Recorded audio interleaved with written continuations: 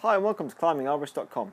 In this video I'm going to demonstrate tying a midline double figure 8 knot with an anchoring for those who like to use the anchoring for SRT choking configurations.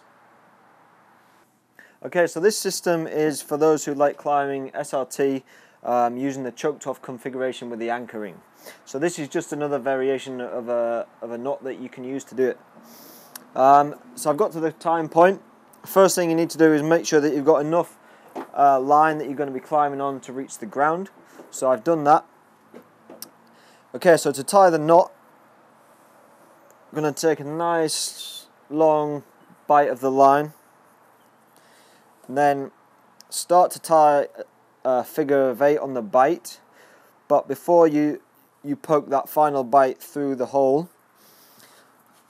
you want to take the anchor ring, feed that over the bite like so, and then instead of poking the bite through the hole, take the anchor ring and poke that up through the hole, and then with the bite, instead of passing that all the way through, take the bite over the whole of the knot, past everything, and then you can set